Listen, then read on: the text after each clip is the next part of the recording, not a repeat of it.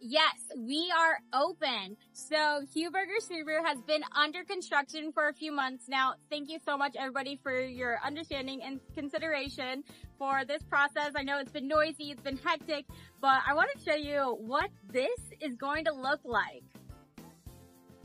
So right here is the mock-up. And as you can tell, we will be raising this up and adding some new Subaru branding. This is a part of our phase 1. So phase 2 will be inside the store and they will be completely replacing all the flooring.